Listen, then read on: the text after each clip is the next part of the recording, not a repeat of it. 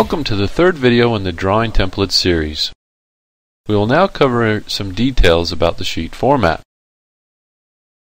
With SOLIDWORKS open, you'll want to take a look at the file locations to see where your sheet formats are located.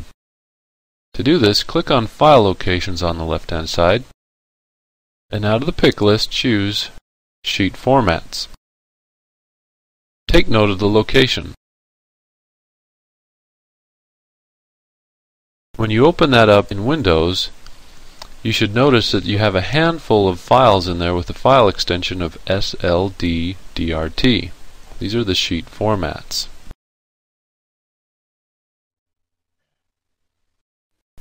To take a look at the sheet formats, let's start a new document. I'll start with my ANSI millimeter template, and it will prompt me for a sheet format. For my first sheet, I'll choose the A landscape and hit OK. I'll cancel out of Insert Model View, and we can now start editing the sheet format. To edit your sheet format, you can right-click in your drawing in some open space and choose Edit Sheet Format. It'll now make it so that all these entities are selectable.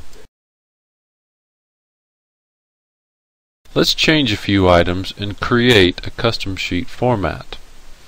For example, the second sheet might be different than the first sheet. I'll quickly select these items, hit delete, I'll draw a new line, and then we'll insert a note for the company name.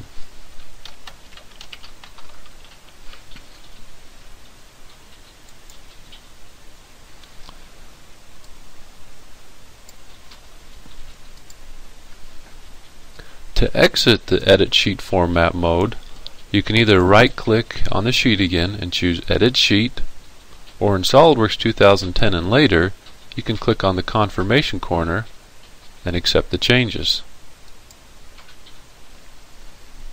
To save the sheet format, go to the File pull-down menu, and next to Save As is Save Sheet Format.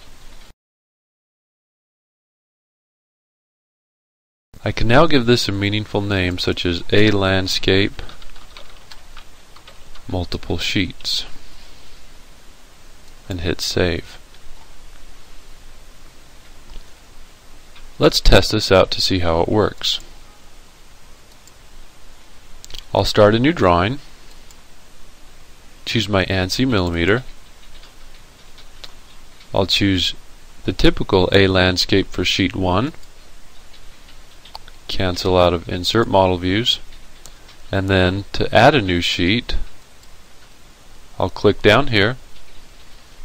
It'll prompt me for my new sheet format, and in the list is my custom A Landscape Multiple Sheets. I'll hit OK, and my sheet format for Sheet 2 is now the customized one.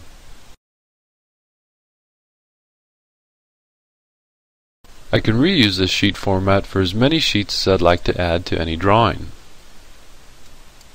So now Sheet 2 and Sheet 3 contain the same sheet formats, and Sheet 1 is a different sheet format. You can repeat this process for as many drawing sizes as you'd like. For example, if I close this drawing, start a new drawing off the default templates, I could choose C Landscape, hit OK, cancel out of Model View, right click, Edit Sheet Format, change any values that I'd like to in the title block, and then do a File Save Sheet Format for a modified C-size sheet.